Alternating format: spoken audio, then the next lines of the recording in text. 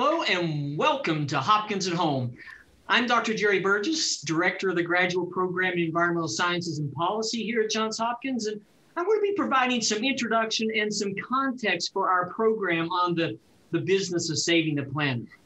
So we welcome you to ask any questions, and we'll leave time at the end for my colleague in the environmental programs, Dr. Jenn da Rosa, to engage our panelists with your queries.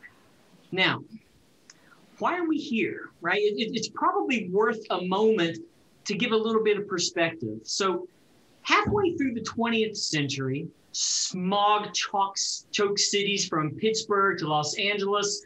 A recent oil spill had blackened Santa Barbara's beaches, and Cleveland's Cuyahoga River had caught fire multiple times. So in the face of widespread industrial degradation across the country, the public rose in outrage. Environmental visionaries rose to the task with an onslaught of truly bipartisan environmental legislation. And it was a productive period for environmental leaders. Now, at the same time, many companies saw environmental problems as a bit of a side issue, or for some, even an obstacle to their real business of making profits. But as we lean into the third decade of the 21st century with increasing globalization and climate change and a staggering loss in biodiversity, we are gathered here to hear from three environmental leaders who have demonstrated true and lasting transformational leadership, the kind of leadership we need moving forward, and again, the reason we're here today. Now, much of what one might call the new world order of environmental leadership will come from activists and scientists, business leaders, and of course, our terrific undergraduate and graduate environmental students. These students and Hopkins environmental alumni, like Scott Atkinson, who is our moderator, will forge ahead with the work being already undertaken by our guests and other leaders. Scott is a managing partner and co-head of Heidrick & Struggles' Global Sustainability Office, where he places senior leaders within companies and organizations that focus on advancing environmental and social impact initiatives across the globe. Recently, he's helped build the senior leadership at places like Impossible Foods, the National Geographic Society, the World Bank, and yes, the Jane Goodall Institute. Scott is a force of nature, whether he's surfing off the coast of Hawaii or doing deep intellectual dives into how business can be a driving force to save our planet. So we're here today due to his incredible efforts and drive to do the right thing. Now, in no specific order, let's begin with our conservation and environmental leadership panelists, starting with Lisa Jackson, who holds a master's degree in chemical engineering from Princeton University and who is currently Apple's Vice President of Environment, Policy, and Social Initiatives. Lisa oversees Apple's efforts to minimize the impact on the environment by addressing climate change through renewable energy and energy efficiency, using greener materials and inventing new ways to conserve our precious resources. Now, others might know Lisa from her work as administrator of the U.S. Environmental Protection Agency under President Barack Obama.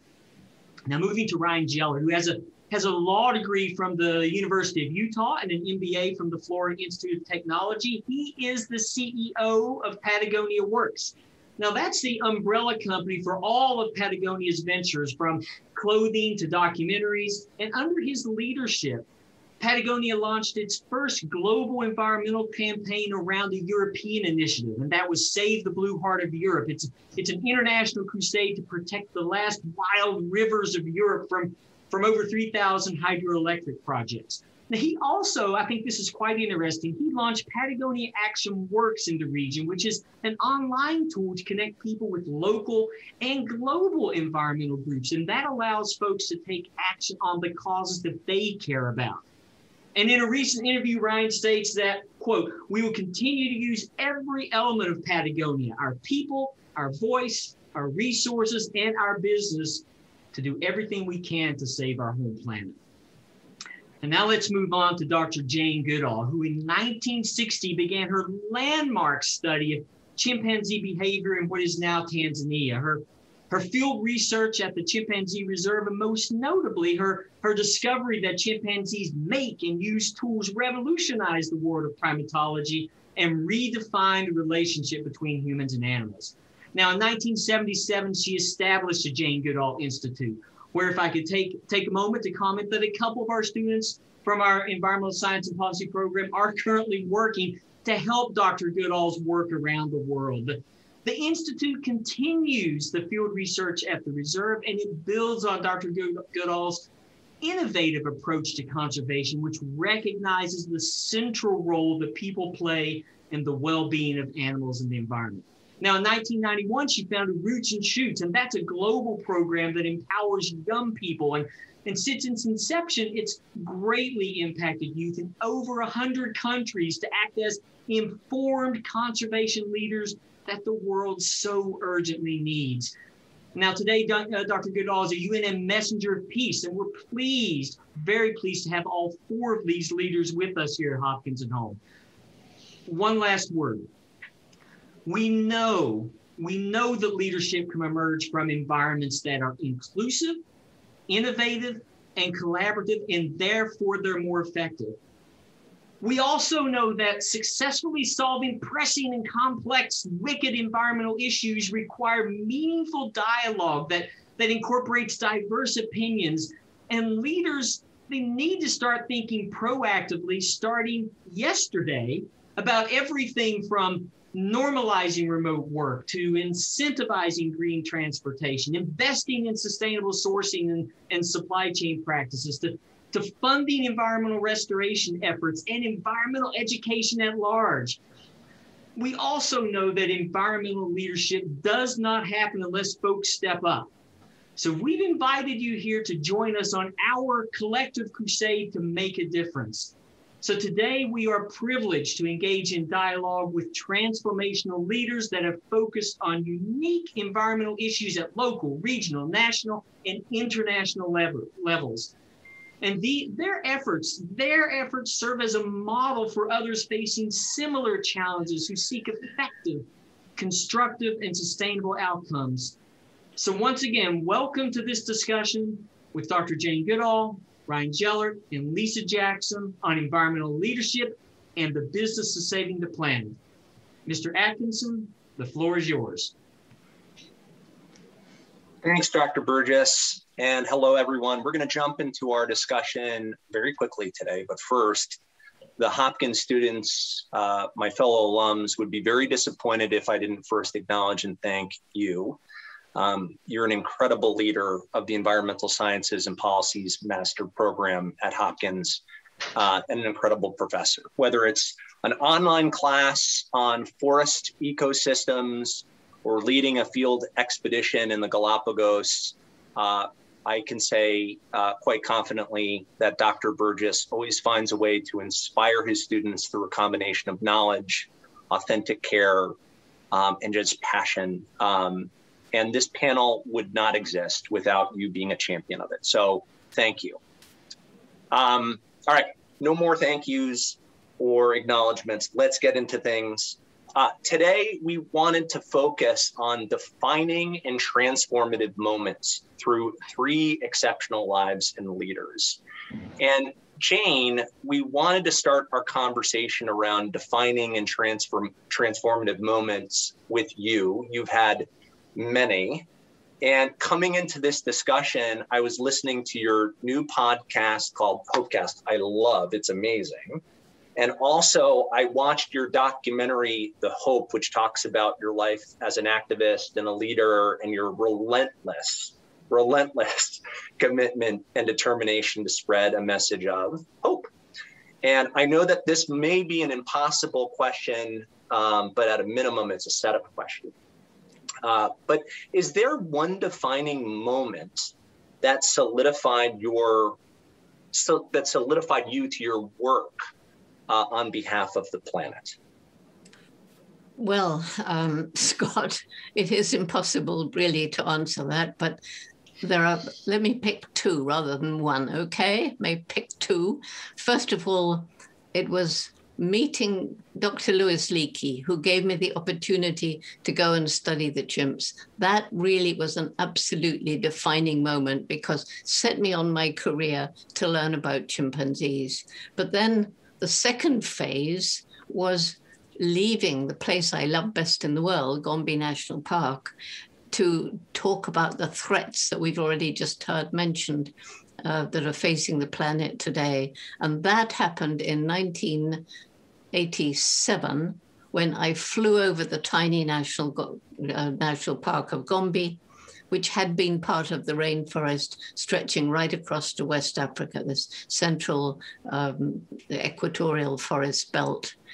And I looked down and I knew there was deforestation. I was not prepared to see totally bare hills, more people living there than the land could support, too poor to buy food from elsewhere, farmland overused and infertile, people struggling to survive.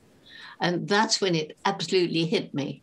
If we don't help these people to find ways of living without destroying their environment, we can't save chimps, forests, or anything else. So that made me totally committed to doing what I could for the planet and the future. Jane, when you had that moment and visually seeing the impact, what was the first step after that? I mean, I imagine that there was a moment of either energy to combat or, frankly, a sap of energy because of the sadness of seeing that. But I'm just curious of what transpired after that moment for you. Well, after that moment, I just became infused with determination to try and do something about it. I hadn't the faintest idea what to do, but luckily all my life I've been able to call on amazing people who've been so supportive and helpful. And, it started with my mother and Louis Leakey and all the rest of it. But what I decided to do, along with a wonderful man, George Strunden, was to start a program to help the people. And that was Take Care, or Takari as we call it, which is the Jane Goodall Institute method of community-based conservation. And that actually launched in '94. It took a while to get money. Biggest problem, the EU said, you're asking for too little money. And I said, but we can't ask for more because nobody's done quite this before. It's a very holistic program. And eventually they said, all right, we'll give you the money and you can have it for 3 years. So that's how it all began. Wow.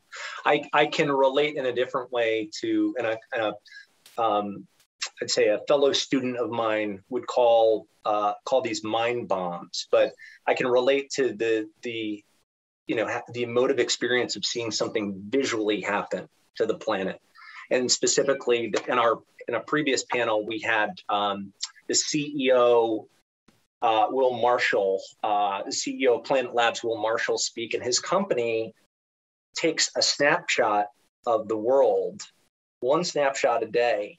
And for me, I was blown away looking at the 5-year set of visual photographs of Northern California during the drought, and specifically seeing the transformation happen to the land, to the rivers, to the watersheds here locally.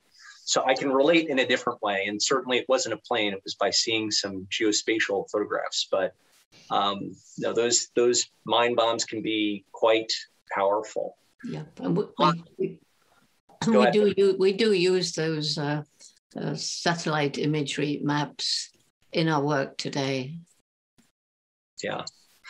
Well, on the note and on the topic of technology, maybe this is a good way to segue to you, Lisa. And it's the same question, is there a moment or are there moments that solidified your commitment to work on behalf of people and planet? Thanks, Scott. Let me just start by saying what an honor it is to be here, to thank the administrators and faculty of the university and you for inviting me. Huge honor to be with my co-panelists, Ryan, and of course, the amazing Jane Goodall. I have a different moment. It goes back to being a young girl growing up. I grew up in New Orleans on the Gulf Coast of the United States.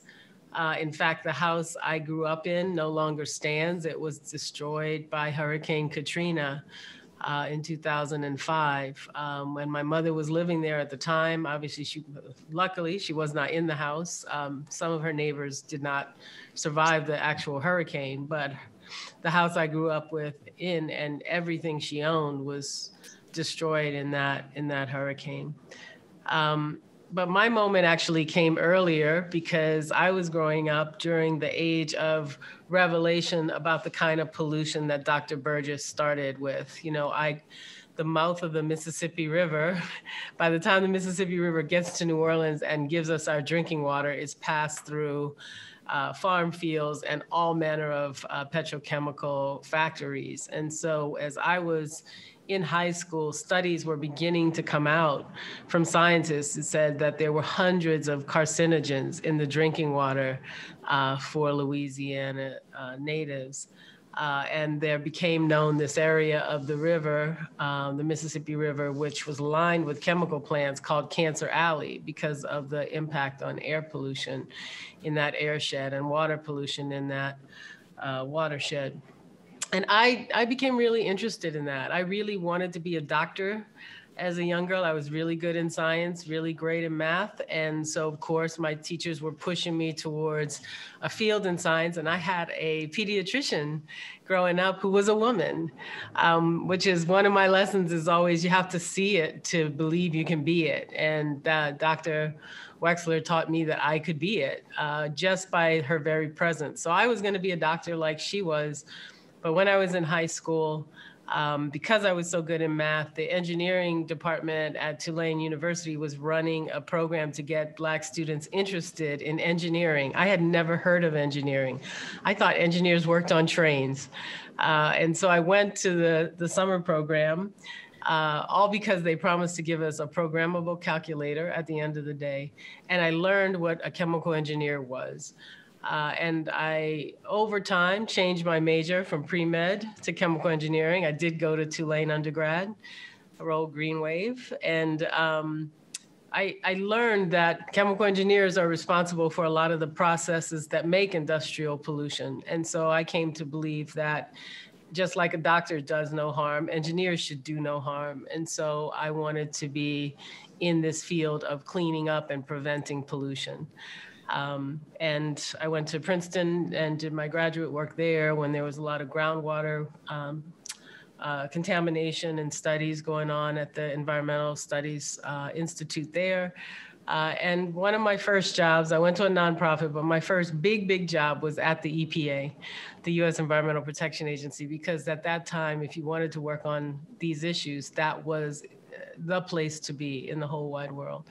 So, it all comes, what I love about Jane's story is that as much as she studies the natural world and is a champion of it, she always speaks about people, this interplay. We are part of nature, we are part of the ecosystem, but we're the part that has the responsibility for protecting and conserving nature, not just because of the beauty of it, which is great, but because of a young girl like me in New Orleans who's worried about the impact on human health of not having clean air, clean water, or having a changing climate.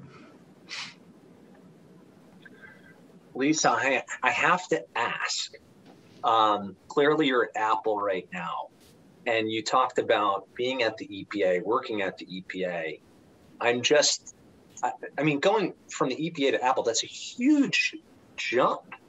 Going to work at the White House as the administrator to the vice president of one of the largest companies on the planet and focusing on environment policy and social initiatives.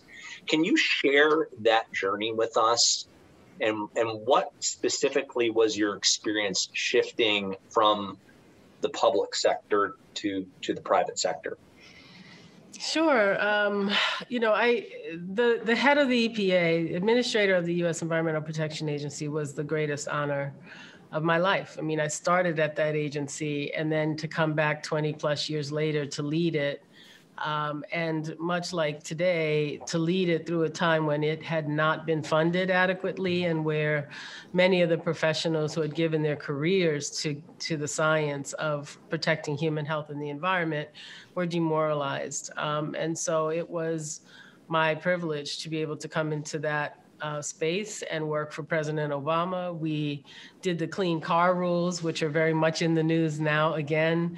We did the endangerment finding on greenhouse gases. We worked hard on environmental justice. It makes me really happy to see President Biden now emphasizing environmental justice again, but we know that there are communities in this world, really, but certainly in our country, where if they're not clean, our country can't claim to have tackled environmental protection and successfully provided it. And so we did a lot of work there as well. But after 4 years, I did the first term with President Obama. I had decided to move on, and I really was going to take some time off. Washington, D.C. is a really important place, but it's also an exhausting place, especially with the state of politics around climate change, which shouldn't be political at all, but unfortunately is. And Tim Cook, who's the CEO and my boss now, I'd met him a couple of times, and he has a deep and abiding personal interest in this set of issues. Convinced me to come and just visit Apple. That was what he said. Just come visit, come see what we do out here. But you know, he's smart as could be, as many people say about him all the time. And he knew that I wanted a job that would have as much impact and influence. You know, I tell people all the time, especially women and people of color, power is a good thing. You want power if it's to do and accomplish the things that you're trying to accomplish. I mean, you have to be humble with it. But at EPA, there's influence and power. We make a decision at EPA, you can affect tens of millions of lives, if not more, across the country in terms of health. Apple has the ability to have that scope of influence. You know, I say that humbly, but we're a consumer products company. And so when we decided and announced, as we did last June, that we're going to be carbon neutral for our entire supply chain by 2030, in 9 more years, it's huge because it wipes away a lot of the excuse making that others might be willing to do. So I do love it here. I think I'm a little bit back to my engineering roots, but it is a big jump in many ways from public to private sector, but I feel like I didn't lose anything in terms of the ability to have the power to hopefully bring to bear on these really pressing problems. Well, I appreciate you sharing your story with us, Lisa. And for us, I mean, the business of saving the planet needs to be, international, intergenerational. It needs to be diverse in terms of gender and ethnicity. It also needs to be interdisciplinary. And, we need more risk takers and individuals that are willing to translate their experiences from the private sector to the public sector, from the public sector to the private sector. I mean, and so I just commend you in being a leader in making that transition, because, you make it look much easier than the reality of what that transition entails. Thanks. That's kind. So, and Ryan, I want to loop you into this conversation. And again, we want to know about defining and transformative moments. But first, and I personally, this is going to be very selfish, but I wouldn't forgive myself if I didn't mention that Patagonia played a significant influence in my decision to pursue my master's. Namely, I picked up this book, which might look familiar, randomly at a Patagonia store, I want to say about 4 years ago. And while it was originally written as a philosophical manual for employees at Patagonia, it became a source of inspiration for me for how to think about how we might be able to reshape our environment and society through business. And I read the book, and immediately, after highlighting every page and underlining every word, I immediately wrote my application for the Johns Hopkins master's program after reading that book. And then side note, this is going to show how crazy I am.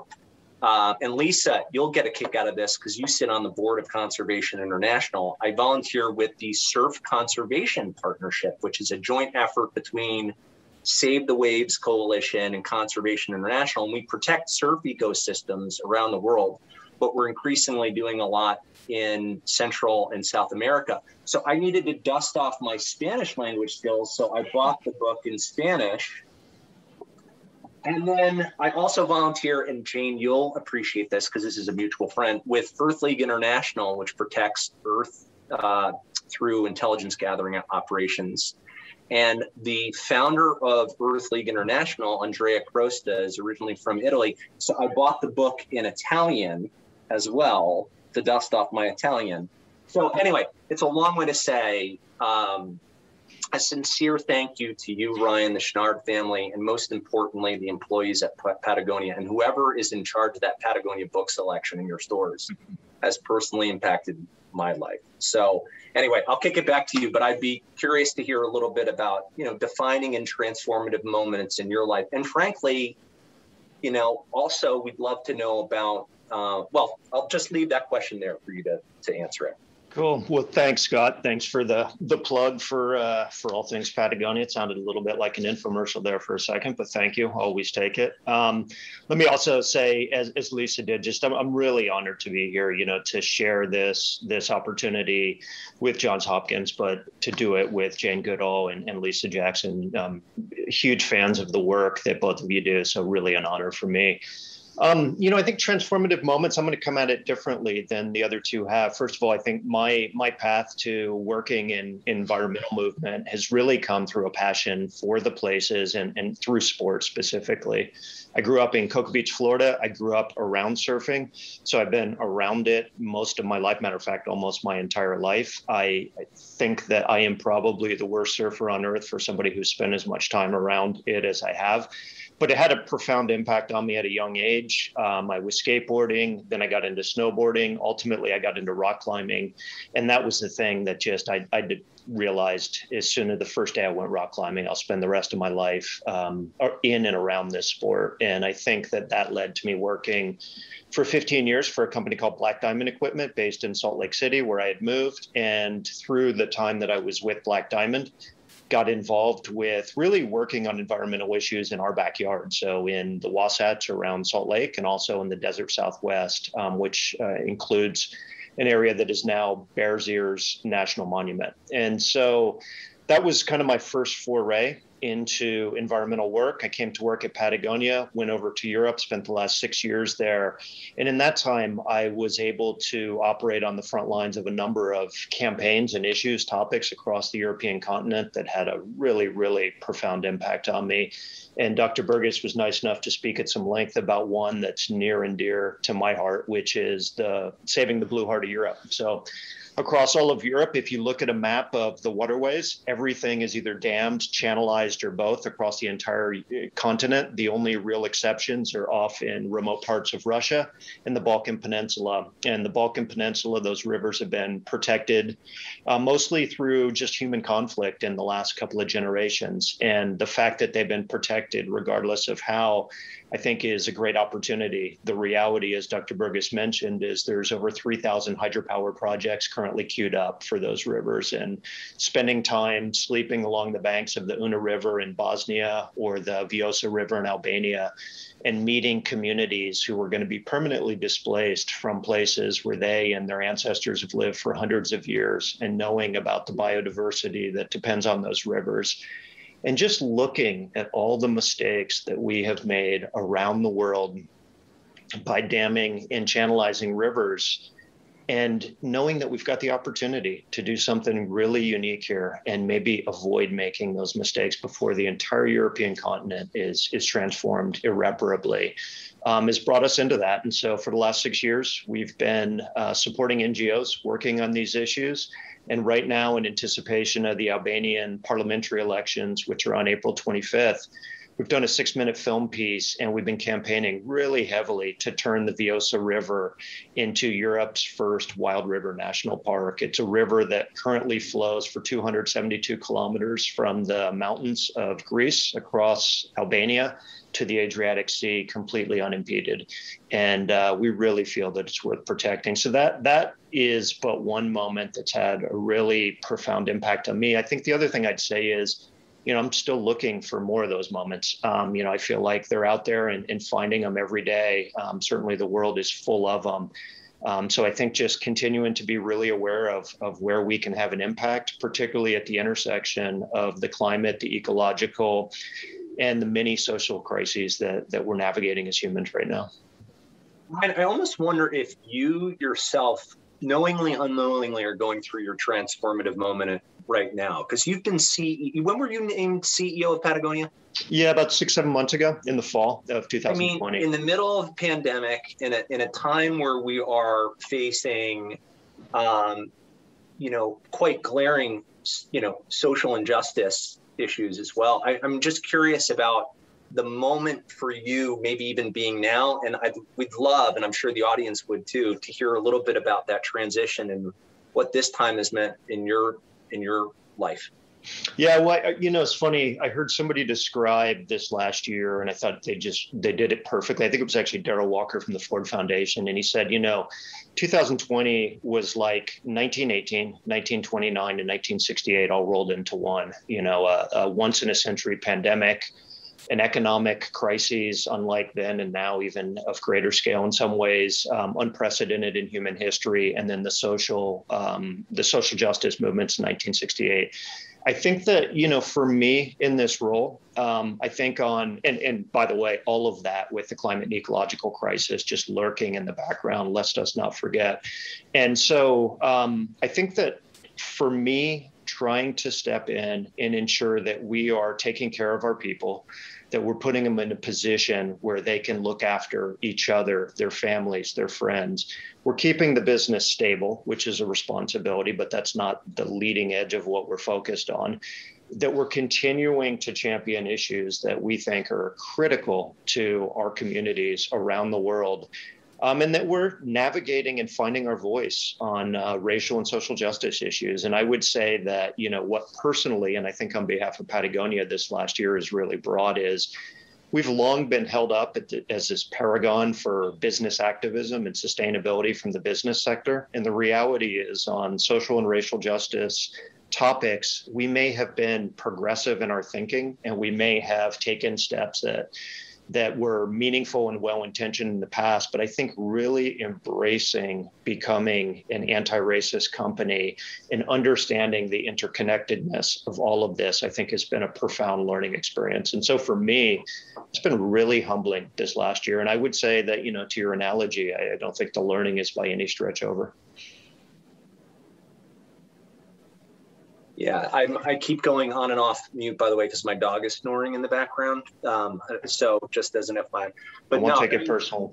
No, it's interesting. I think when you're a student, clearly you're engaged in active learning, and it was an honor to be, to pursue the masters at Johns Hopkins and be engaged in such a focused way. I really resonate and love that comment about, you're always learning at no matter what stage or point you're at. And I think there's a lot that we're starting to learn and to think about right now in this moment around people and planet.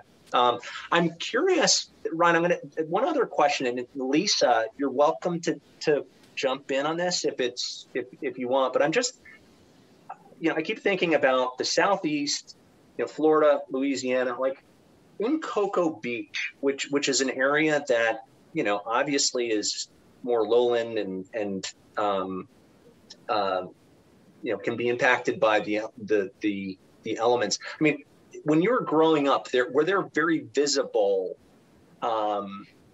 impacts that you were seeing that helped, really strengthen your commitment around, I need to be focused on something in and around protecting the environment? I would say that climate change and the impacts from that. I'm 49 years old. So at the age I grew up, that was not something candidly I was thinking about. We had hurricanes come through. I thought, and I still probably believe at that time, that those were a pretty natural function of life. That was part of the cycle. I think that what did have a really profound impact on me through an environmental lens, even growing up at that time, and I was a lot more focused on social justice issues. I had a tragedy happened in my family, and that sort of put me on a course of really trying to understand some broader societal dynamics. And so that was a pretty formative part of my upbringing. But I think from an environmental point of view, the thing that I saw often was algae blooms in the river, the Banana River, Indian River estuaries that flow right behind Cocoa Beach, basically define like the Atlantic Ocean does on one side, that the geography of that area. And we would regularly get these algae blooms that would kill the marine life, and they were coming from agricultural runoff. And so I think, even at a really young age, I was experiencing that, not fully understanding it. And then I could understand more deeply a little bit later in life how the pieces went together. I would say, much like Lisa's story, unfortunately, about her family home, I don't expect that by the time I'm done living, I'm not sure that Cocoa Beach will continue to exist. I certainly don't think it will for my grandkids. And that's a pretty sobering reality. Thankfully, not a current one, but yeah, I think we need to be prepared to deal with those realities.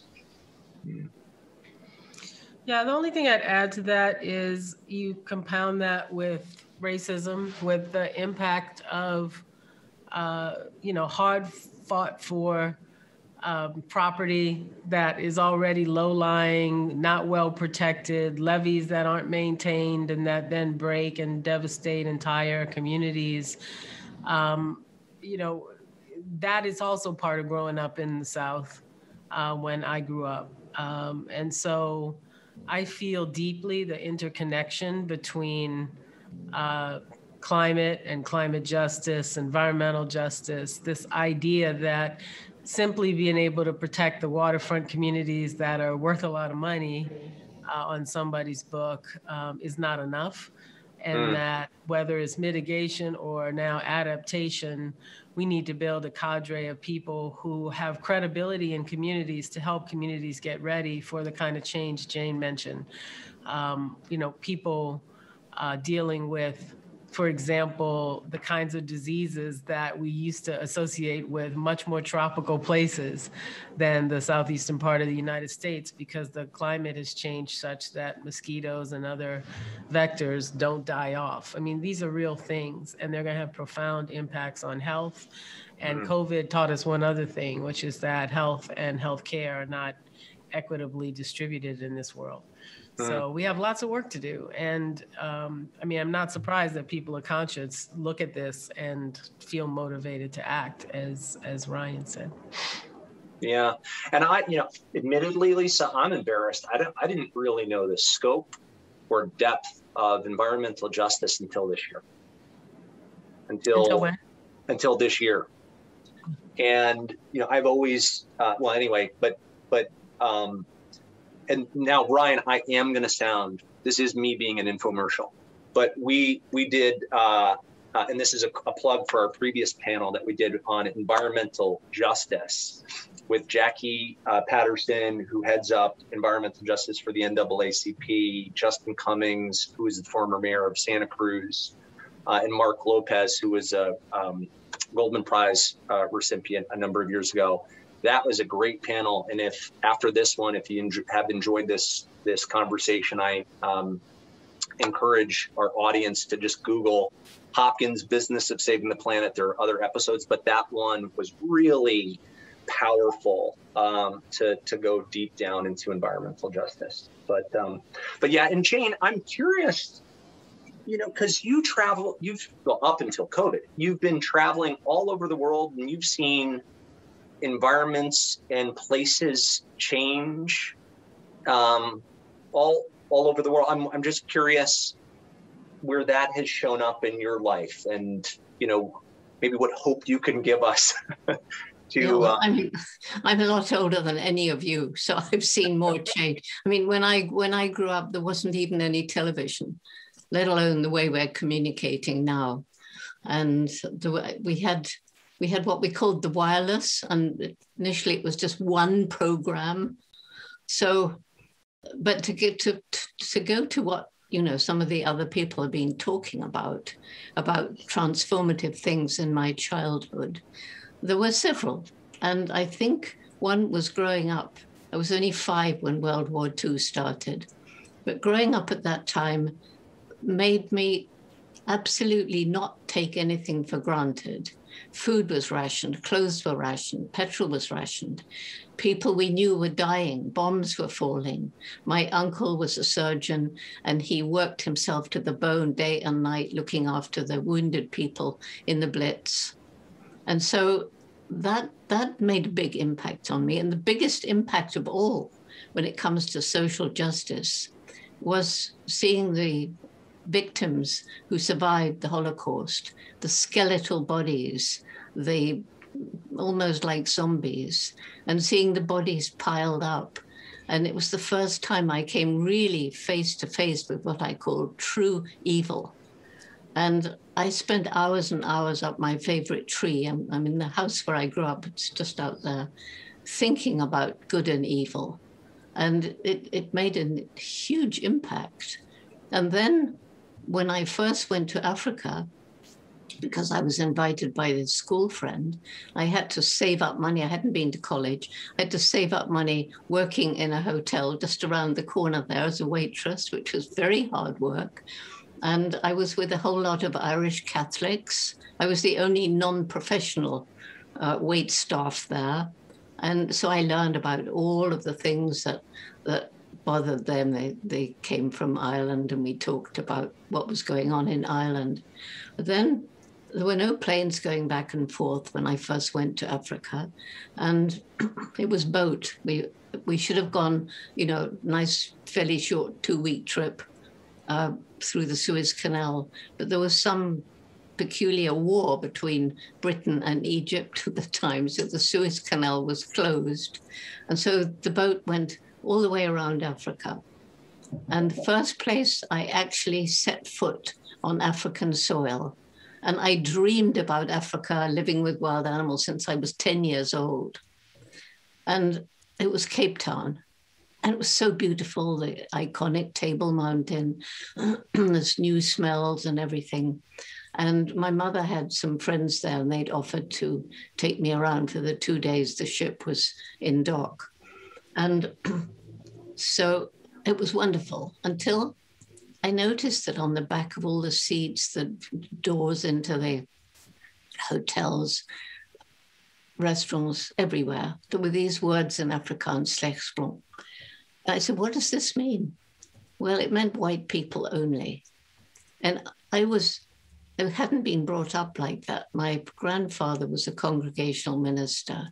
We didn't judge people by the color of their skin or their culture or even their religion. And so I couldn't wait to leave South Africa.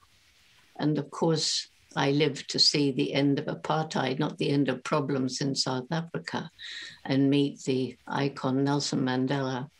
I never met Martin Luther King in America, sadly.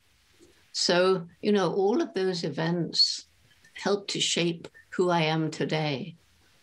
When I was young, there wasn't any talk of saving the environment, but I did, by accident, really, learn how the war, which had influenced me so much, caused the beginning of the destruction by huge multinational timber companies.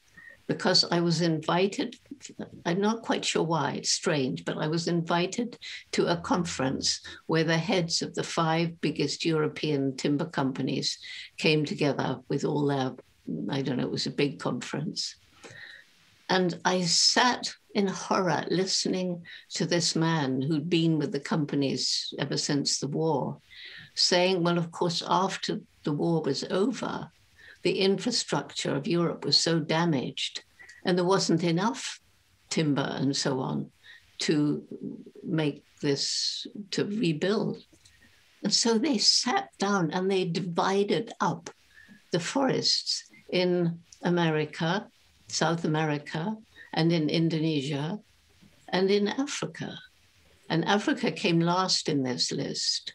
But when I heard them saying, you know, we're going into these countries and we're going to take their timber. So accidentally, the war led to that, which was my first real impact with the horror of deforestation, you know, one of the great lungs of the world.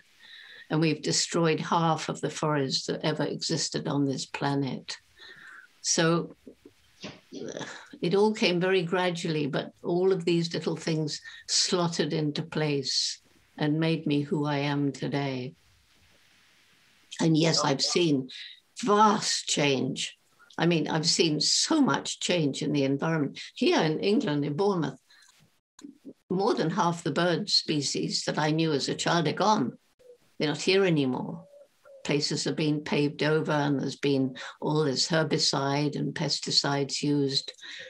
And it's, you know, that's just one tiny example of what's gone wrong in the world. And there's so much in big corporations that's to blame, whether it's agribusiness or industrial agriculture, particularly animal farming and the harm that that's done to the environment, the pollution of the ocean, the other great lungs of the world. Yeah, horrifying change. Jane, what gives you hope? Well, I've got 4 reasons for hope, which people say to me, Jane, you don't really have hope, do you? I mean, you can't. You've seen all this destruction and pain and suffering and all the rest of it. Well, I do believe that we have a window of time. I don't believe it's a very big window of time. And I think it's still slowly closing. But we have this window of time. And my reasons for hope are, first of all, the human intellect. Because although we haven't always used it wisely, and I specifically say intellect and not intelligence, because an intelligent person doesn't destroy its home.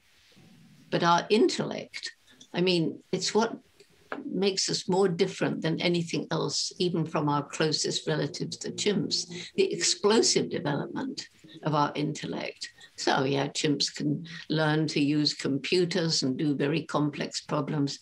But just think, we've designed a rocket that went up to Mars and a robot that crawled around taking photos. That at one time was thought maybe could support life. We don't want to go and live there. We've seen those photos. And so it's really bizarre that this most intellectual creature is destroying its only home. But now we see people are beginning to use that intellect in a wise way and search for ways of innovative technology that can help us live in harmony. I mean, solar is just one example. And also people are beginning to think about their own individual environmental footprints. And companies, more and more companies have got the message. Sometimes it's consumer pressure. Well, people aren't going to buy our goods if we don't pull ourselves together and be a bit more environmentally responsible. Very often it's change of heart in the CE and the staff of the company. I've met it again and again. So that's one reason for hope. Second reason, nature, give her a chance, is amazing in the way it can come back. And I could give so many examples. I've seen them all around the world. Sometimes we've harmed nature so badly that we have to give her a helping hand. But Ryan, what you were talking about, you know, protecting the rivers and the importance of removing dams and things like that, that's where the intellect comes in. And then once the intellect comes in, then the river and the life around the river will come in and start restoring itself. And the next reason for hope is young people. And I won't go on talking about that now, maybe later, but I started a program for young people back in 1991. They called it Roots and Shoots. It began with 12 high school students in Dar es Salaam in Tanzania, some of them were worried about the illegal dynamiting, destroying the coral reefs. Some were worried, why isn't the government doing more to prosecute the poachers? They're killing our elephants and our lions in our national parks. And why aren't more people worried about the street children with no homes? And why are people throwing stones at stray dogs? And why are the animals tied up in the market in the blazing sun with no shade and no water? So that led to a gathering. They brought their friends. And we decided the most important message, every single one of us matters. Every single one of us has some role to play. Every single one of us makes an impact of some sort every single day. And we decided, you know, when I was in the rainforest, my favorite place in the world, I learned about the interrelationship of all the different species of plants and animals, and how the loss of one species might seem insignificant, but that could lead to the loss of another that may be primarily fed on it. And so this ecosystem, this biodiversity of the ecosystem, which I like to call the tapestry of life, because it's so much more poetic. And I see it as each species tears a hole in that web until the web is so tattered, the tapestry is so tattered that the ecosystem can collapse. So we decided that each group, and they would mostly be in schools and their classes or after school clubs, would tackle 3 projects, one to help people, one to help animals, one to help the environment. This was just before I began the Take Care Takari program. And so from that small start, 12 students, now the program is in nearly 60 countries. It's been in others, but it's not active there anymore. And it makes me very happy that it's right across most of Europe.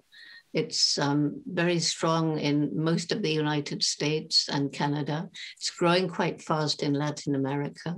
It's all over China. We've got over 2,000 groups in mainland China. And it started in the Middle East as well. And when young people are empowered, when we listen to them, when they understand the problems, there's no stopping them. They're so full of energy, commitment, passion, and sometimes courage. And we now have members in kindergarten, very strong in university, and even now some groups forming among adults. Like the latest one was DocuSign is getting its staff involved all around the world, and I hope other companies will follow suit because it's changing lives. And then the last one, the indomitable human spirit, the people who tackle what seems totally impossible. They may be laughed at, scorned, threatened, but they carry on and they either succeed or they inspire so many people that the result comes even after they're dead. And ordinary people, refugees who come to a country with nothing, they're probably discriminated against, but they build a little life for themselves. You go and buy something from their little shop and they smile at you if you bother to talk to them. Thank you, Jane. We're going to move on that note to the Q&A portion of our panel right now. And Dr. Jenn da Rosa, who is an amazing lecturer and professor for the Hopkins Environmental Sciences and Policies Master Program and the program coordinator for the Energy and Environmental Program. It's my honor to introduce you. And I will just say, in addition to an amazing professor, you're also a great advisor. And you were a great advisor for me. So anyway, I will leave it to you to help lead our Q&A portion. Well, thank you very much, Scott. Oops, sorry, hold on a second. My camera is moving around. So thank you very much, Scott. And I just want to say thank you to all of our panelists. And thank you also to our viewers that are watching today. I also want to remind our viewers that they can ask questions on the Hopkins at Home website by entering a question into the Q&A bar that they see right underneath the video that they are watching. And for that, I am going to give voice to the viewers' questions. And we've had several come in already. The first question I want to ask is actually a general question for any of the panelists. A few of you, it sounds like there was a person or persons along the way that shaped your leadership path to help spark your passion to become an agent of change and also to help guide it. Can you speak more about the role of mentorship in environmental leadership?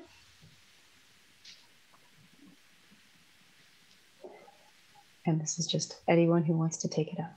Well, I'll go first. I mean, one of my heroes is sitting right here. So it's really important to have. I mentioned my pediatrician growing up. I think especially what Jane's Roots and Shoots program is doing is giving young people an ability to see themselves in this movement, which for too often, you know, environment was something that happens to you instead of you being an active and engaged partner, especially if you're in an urban area or a developed area where you might not have the same level of access to the world's beautiful places. And so what you see of your environment is in need of help.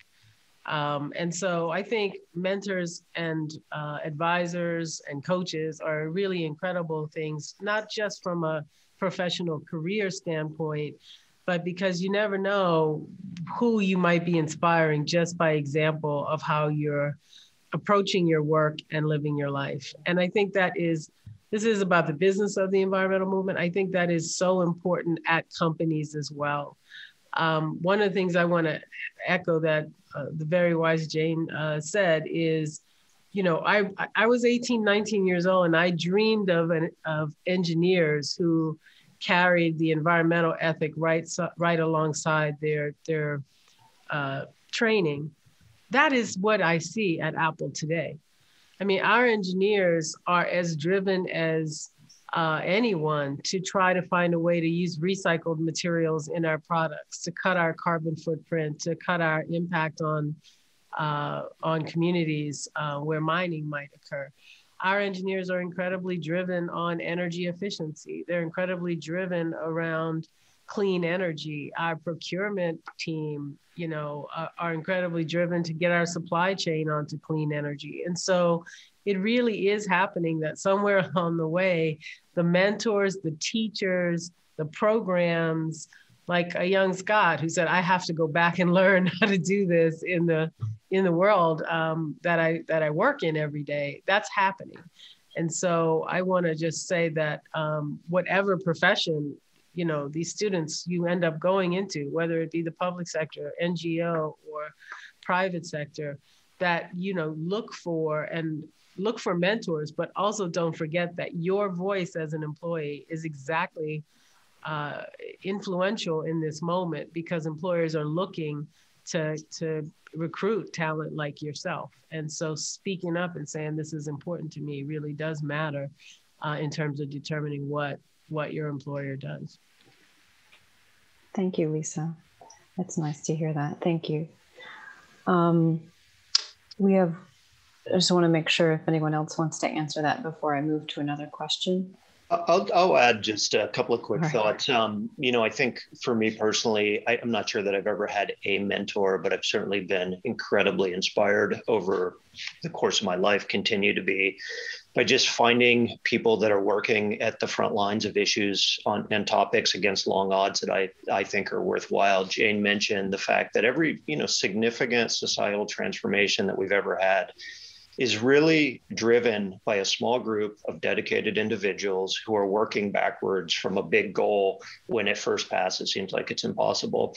And I think the one thing I would say to people, particularly students, is often the way that the curve seems to go is you're idealistic at a young age, and then you just kind of have that beaten out of you by both life experience and I would say almost like reverse mentorship, people telling you all the reasons why things can't happen.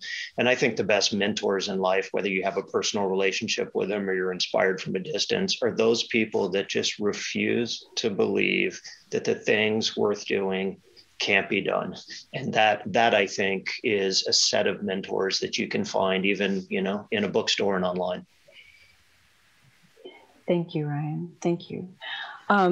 We have a bunch of questions that are actually centered around a common theme.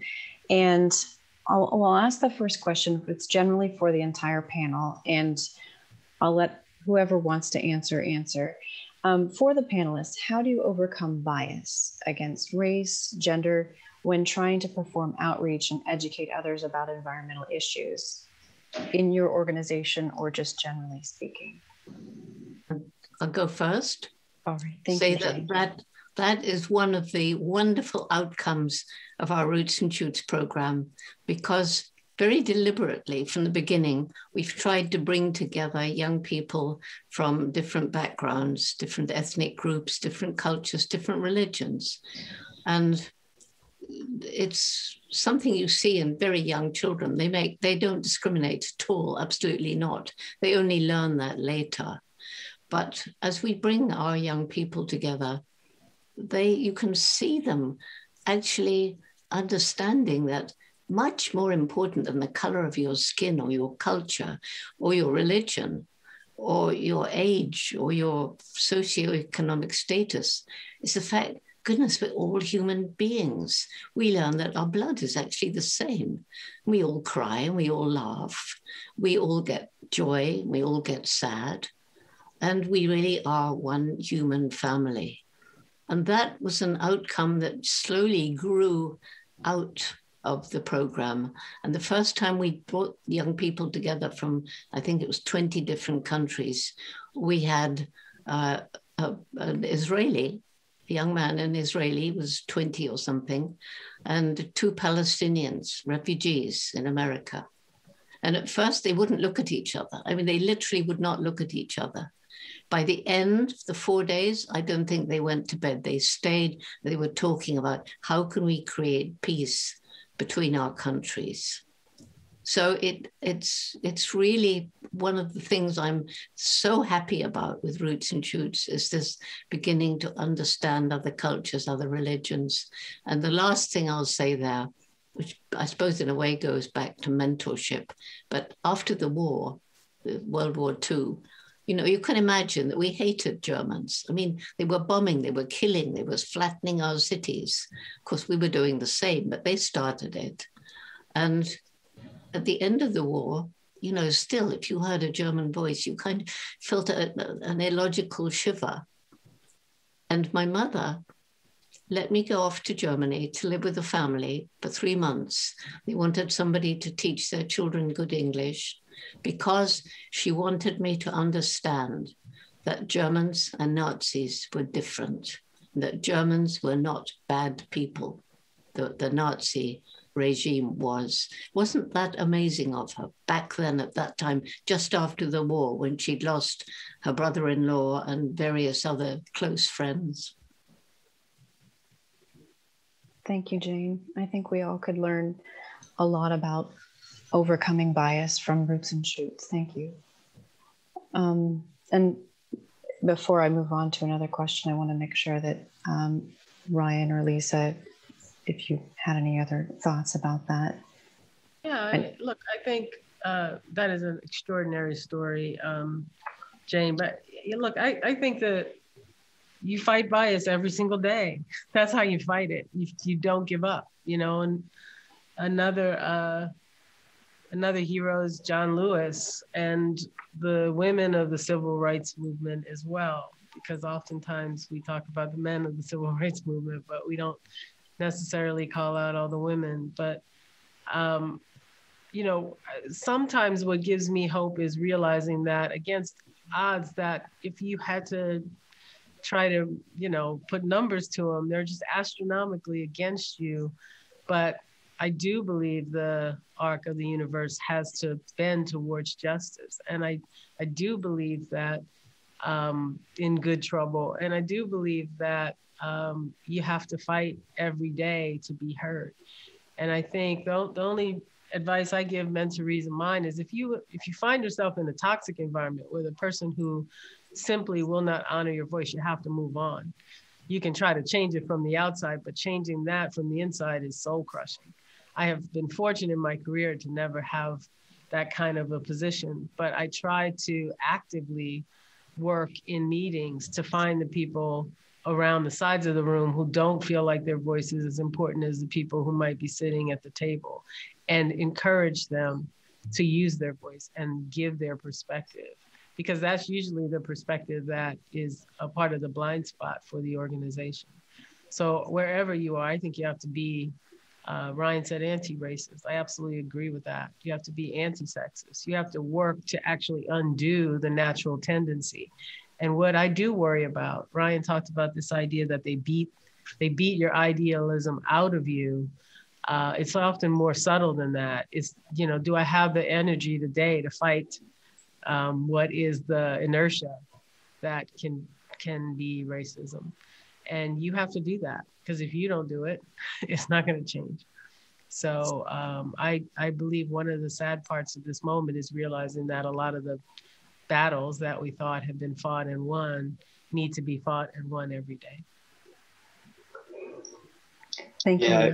I would just say I completely agree with that. I think the two biggest challenges we face right now as humans are the environmental crisis and tribalism. And I think the latter is compromising our ability to navigate the first. And I think more democracy is a critical part of the solution to that. And I'm really troubled, as I think so many of us are, with overt attempts to block access to voting that's happening right now. We talk a lot about Georgia, but there's 46 other states that are engaged in the same behavior. And this is not uniquely an American problem, although we seem to be seeking to perfect it at the moment. And, it's why we as a company, and I say this with humility, and I say it recognizing our imperfections on these issues, have put $1 million a week ago into two organizations, Black Votes Matter and the New Georgia Project, to try to ensure that grassroots organizations working on the front line to ensure that everybody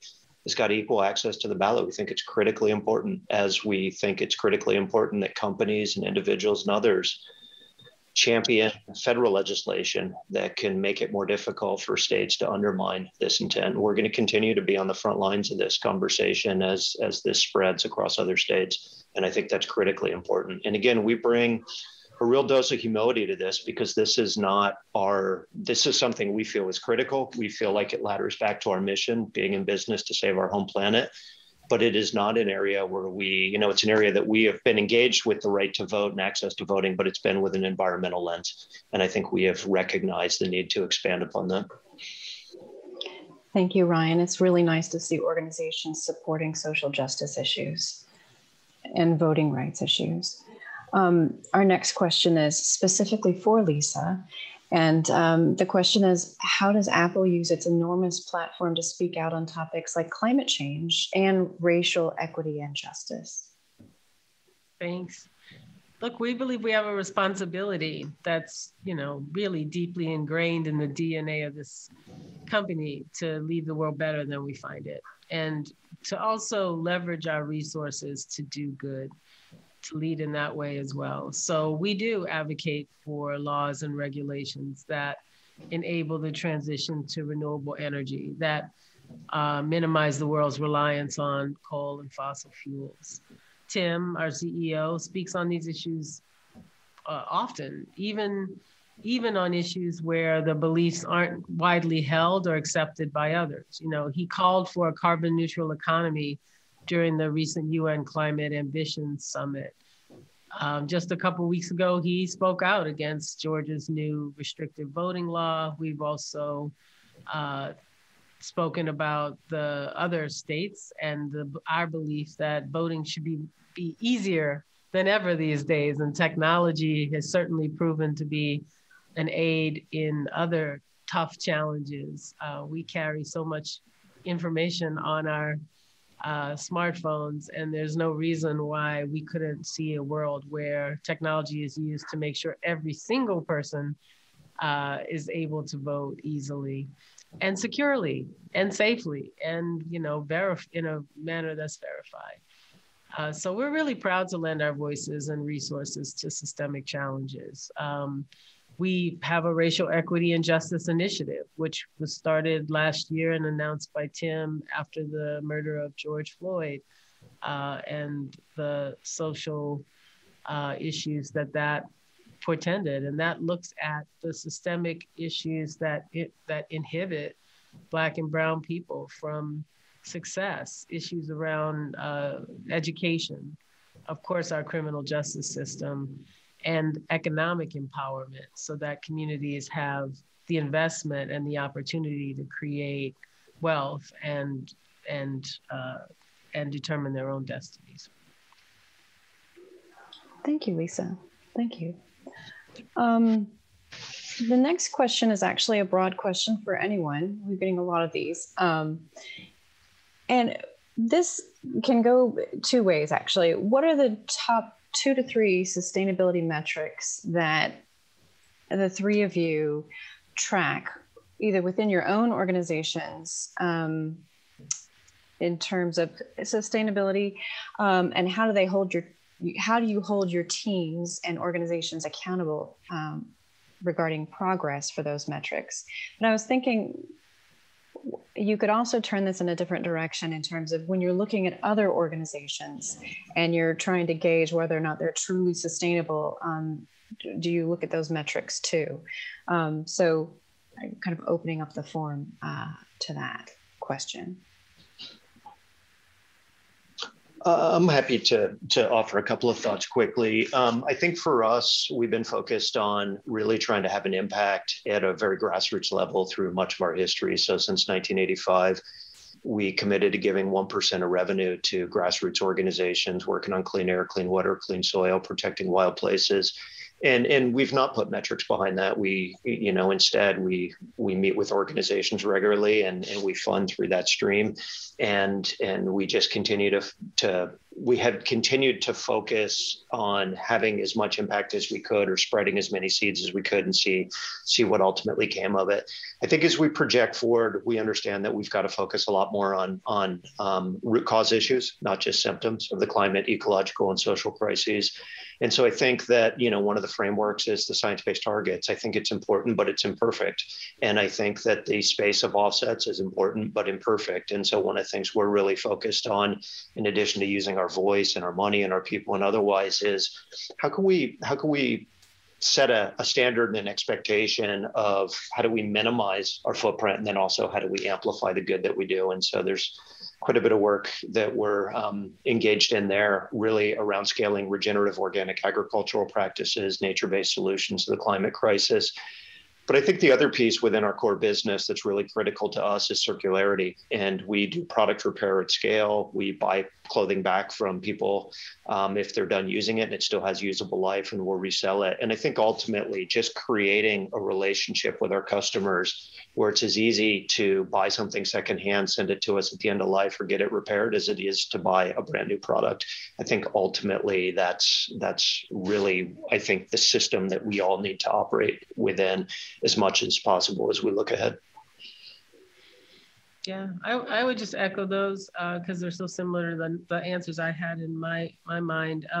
First, I look for companies that have a really accurate carbon accounting process in place. And so, I've watched over the 8 years I've been at Apple how we have every year, we fine tune our carbon footprint. And we do our carbon footprint from start to finish, from the raw materials all the way through manufacturing, all the way through sales, all the way through customer use. So part of our carbon footprint is the energy that customers have to use to charge the devices we make. And so I know what that takes, and I know we're constantly refining it. So I want to see a company that's really drilling down on that data, because if you don't understand it, you can't make meaningful changes. You can't find the root causes of problems.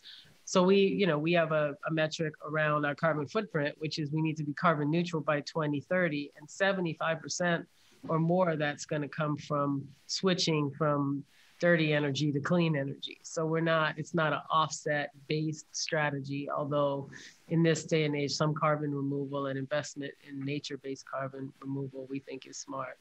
And then around circularity, since that's our other big metric, we've made a commitment to try to make our products as much as possible, and one day, hopefully 100% from recycled or renewable materials. So that way we're creating a market for recycled electronic components and materials to try to cut down on the amount of raw material that has to be taken from the earth. And that has been a wonderful journey. I mentioned our engineers are really engaged in it. And the products that we're shipping today have a much higher recycled content than even a few years ago. And our roadmaps are are all about increasing that number, not just because of the impact on biodiversity and communities, both really important, but because it has a huge impact on our carbon footprint as well.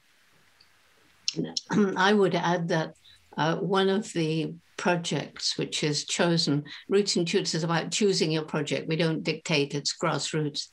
And one of the things that's being picked up on all over the world in all our groups is recycle, reuse. They're really passionate about recycling. They have dress parades made out of recycled materials. They're forcing their parents to recycle. They're getting really angry when some of their friends throw away a dress because they've worn it once. Even if they hand it on, why don't you wear it again? There's nothing wrong with it. I mean, I'm wearing some clothes that I had maybe 15 years ago. And it's funny, if you keep something long enough, it comes back in fashion, actually. But another thing that's very important to us, as well as, you know, mentoring the young people and helping them, and it's incredible what they're doing. One young girl changed the whole of the recycling, reusing program in Chengdu in China, and got her mother and her friends' mothers to work helping them with this program, and got the city involved. I mean, it's quite extraordinary, the power of youth. But the other thing is, with our NGO, one of the things that's really important is, I know that there are some executives of some of the NGOs, and they go around in their private planes and they stay in the most expensive hotels and they have big expense accounts. I've seen it, we've met them. And that is really hypocritical. So what we try to do, and there are 24 Jane Goodall Institutes now in 24 countries, and they're all a bit different. But what we try to do and keep as an ethic is not to have that sort of carbon footprint in our own staff. And in our Dakari program, now in 6 countries, one of the things which I find has been really, really significant is introducing microfinance programs. And they're based on Muhammad Yunus, who's one of my heroes. He took me to Bangladesh. I met the women who'd never touched money before, and they all cried when they told me what it was like before he helped them. So in our microcredit programs in the villages, we loan money only to environmentally sustainable small business projects. So we're trying to do our bit. And yes, I flew around the world. I used airplanes. I used, you know, but people are still telling me, Jane, I know, but please come back, because although we love you on Zoom, we must have you back. We really want you. You encourage us. You inspire us to do better. So I don't know, but as millions of our youth, millions, are planting trees, I just hope that my small little bits of commercial flying aren't making too much impact on the greenhouse gases. Well, it's exciting to hear how all 3 of your organizations have wonderful goals and metrics to make improvements in the world. Our next question is actually largely focused on empowering Indigenous peoples around the world, and making sure that they have a seat at the table when it comes to making the world a better place. And this question actually was supposed to be for the panel, but I think Jane might be the best person to direct it towards, based on the work that your organization is doing.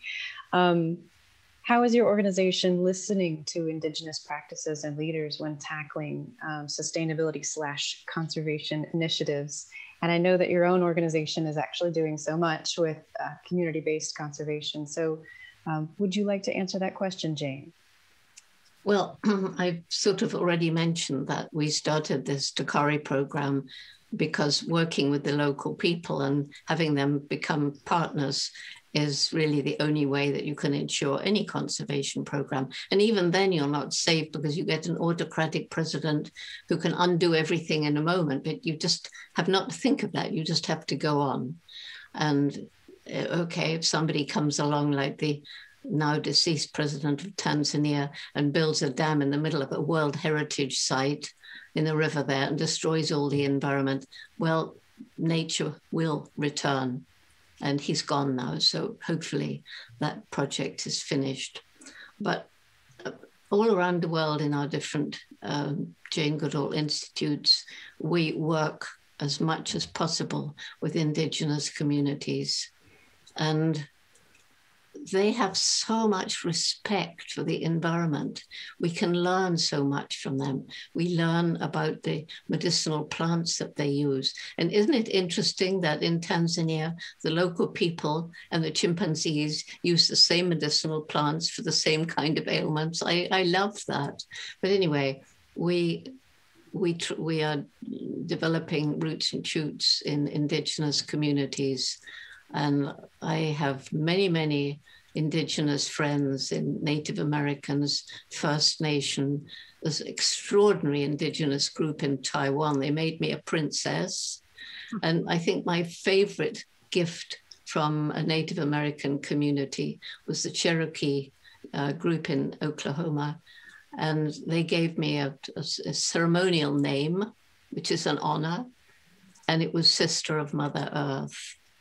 If you need something to keep you going, fighting for the earth, it's to be told, well, you're her sister. Yeah. Oh, that's beautiful. That's really lovely. Our next question is for all the panelists. We actually have hundreds of graduate students watching right now, I'm sure. I know because they're asking questions and they're saying, this is so-and-so graduate student, and they're identifying themselves. So for all the panelists, anyone who wants to take this question, what advice do you have who are interested in conservation, climate change, and environmental issues on an international level and the challenges that they may face? Just sort of advice as they're thinking of tackling these big issues, where to start? Join Roots and Shoots, full stop. I'll second that. You know, I'll just say quickly that I think one of the big shortcomings of the environmental movement is this belief that everybody needs to engage the same way. You know, we all need to stop flying. We all need to stop eating meat. We should show up at protests. I think that those things can be really important. And if you're so moved to participate in that way, do. But I think what it fails to really honor is all the unique gifts that everybody brings. And I think that, look, if you're a great orator, speak. If you're a great writer, write. If you're a graphic designer, volunteer with organizations working on these issues that can benefit from your skill sets, and accountants and otherwise. So I think educating yourself, figuring out what you're passionate about, but also understanding that your engagement does not need to be formulaic. I think we're better off if we truly celebrate both the diversity of what people enjoy, but also what they bring. Yeah, and I think I'm going to third Roots and Shoots with a caveat, which is, when I look at my career, as I'm old enough now to look back at this long career, you know, the first jobs I had were working in communities that were affected by hazardous waste. And I believe that the ability to get as close to the problem and the people or the area impacted is super important.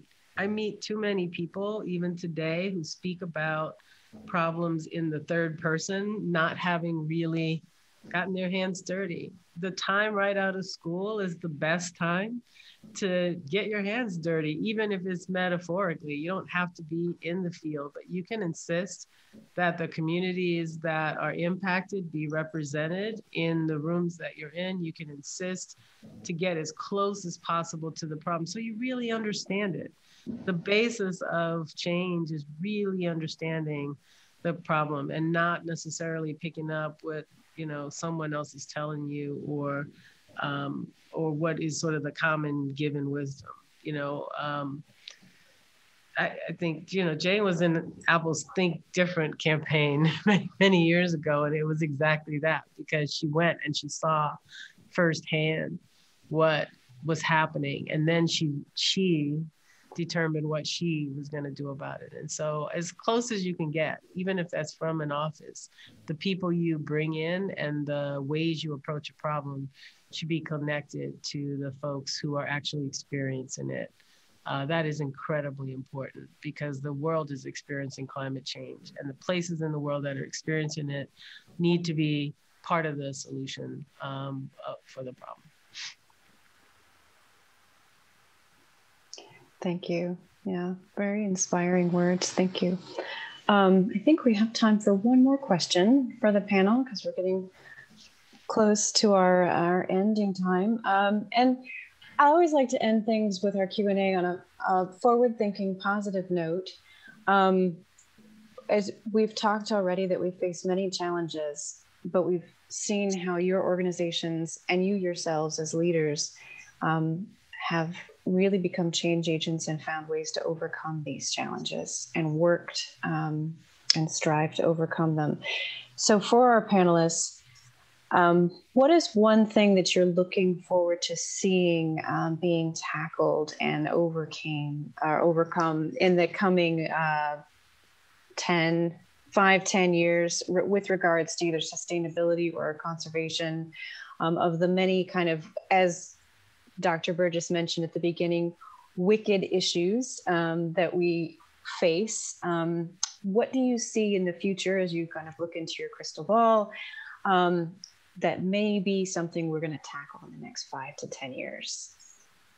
And really quickly, if anyone has a burning desire, we probably only have time for one person to respond, not to put anyone on the hot seat, but I do think we could do really quick response. Optimistic response. You shut us up nicely, didn't you? You're welcome. I think the last word should come from Jane. No, I will second that very strongly. Oh. I will third. That's really not fair. Please. But okay, so what do we need to do in the future? The pandemic has taught us a lot. And the pandemic we brought on ourselves because of our disrespect of the natural world and our absolute disrespect of animals, creating all these conditions for a virus to jump over, to spill over from an animal, and it formed this new COVID-19 disease. So in the future, what I look for is a new relationship with the natural world and with animals, a respect that animals are sentient beings with their own personalities.